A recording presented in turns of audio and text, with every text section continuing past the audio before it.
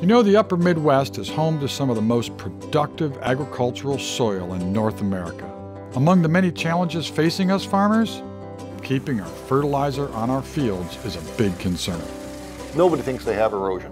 You can't see 2 tons of soil loss when it's sheet erosion, because if you took 2 tons and spread that out over an entire acre, we're talking about a sheet of paper. Of course, we understand that reducing nutrient runoff and minimizing erosion saves us money. But in addition, those of us who farm in the Mississippi watershed have been contributing to some issues that we can't even see. Some are seriously affecting commercial fishermen and the health of our water in the Gulf of Mexico. I really don't think they have any idea that whatever they put into the ground up here can travel so far down south and affect people. You put a teaspoon here and a teaspoon here, and the first thing you know, you got a gallon. And that's the biggest problem. And the Mississippi River ends where they live. And what's in that river is what they have to live with. They don't have any choice. Nutrients, especially nitrogen, flowing downriver to the Gulf, feed massive algae and plant blooms that suck the oxygen right out of the water, making huge areas unable to support fish and the ecosystems in which they live. The fishermen call it the dead zone, and they're forced to fish farther and farther away from port. The dead zone in the Gulf of Mexico is about 10,000 square miles. It's about the size of Connecticut. If you go out in the dead zone to fish, you don't see a fish around. It's really costing our industry a lot. When they say dead zone, that's exactly what it is. That's just going to have to be changed. That's the only way it's going to make a difference. Whether we like it or not, it's a fact. With the future of fishing threatened in the Gulf Coast, Michael Field's Agricultural Institute invited some seasoned Louisiana fishermen and their families to Wisconsin to meet farmers committed to finding solutions through conservation practices. Celebrating our dedication to conserving our resources for the next generation, these shrimpers and crabbers graciously caught, hauled to Wisconsin, and prepared a seafood dinner for us Wisconsin farmers. I've always been a commercial fisherman. I've tried just about everything in the field. I started when I was 13 with my uncle, and I'm gonna be 70, so quite a few years. I've been actually running the company probably 35 years. Now, Mom and Dad kind of stays home.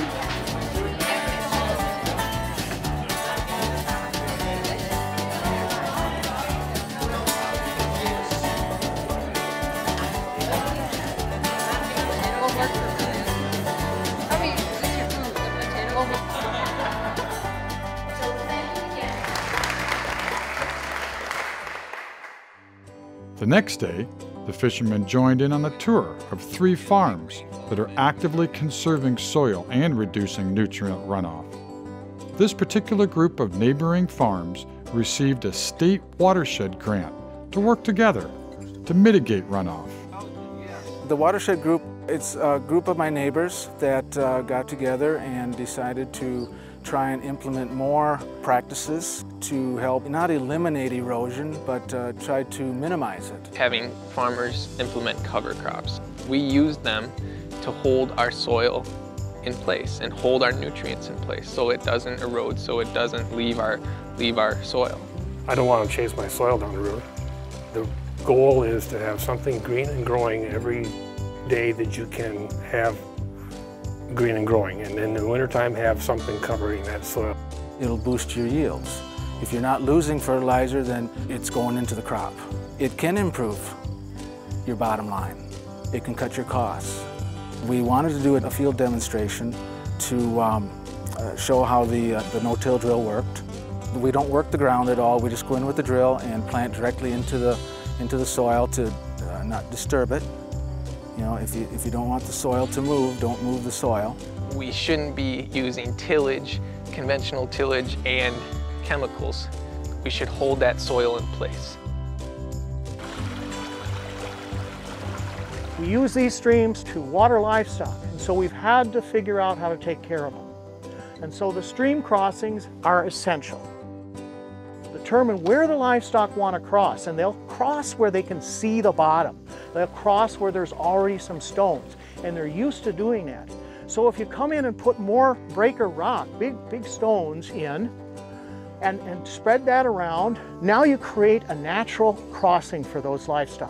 What we can do to improve that, to allow those soil loss from this field or team value also. Farmers have numerous resources which can help them gain access to information, funding, and technical assistance, such as the County Conservation Office, Extension, and the Natural Resources Conservation Service. We have a variety of programs. The Environmental Quality Incentives Program helps reduce soil erosion, improve water quality, expand wildlife habitat activities. But for those landowners who are already doing a good job, we have other programs like the Conservation Stewardship Program. And that program basically recognizes that you are a good steward and gives you some reward for that and gives you further incentives to be even a better conservation steward of that and have that good land ethic. So. Conservation practices will help maintain the heritage of our farming and fishing culture of the United States. I think what they're doing up here is really a great start, because if it doesn't start in a place like this, it's never going to change.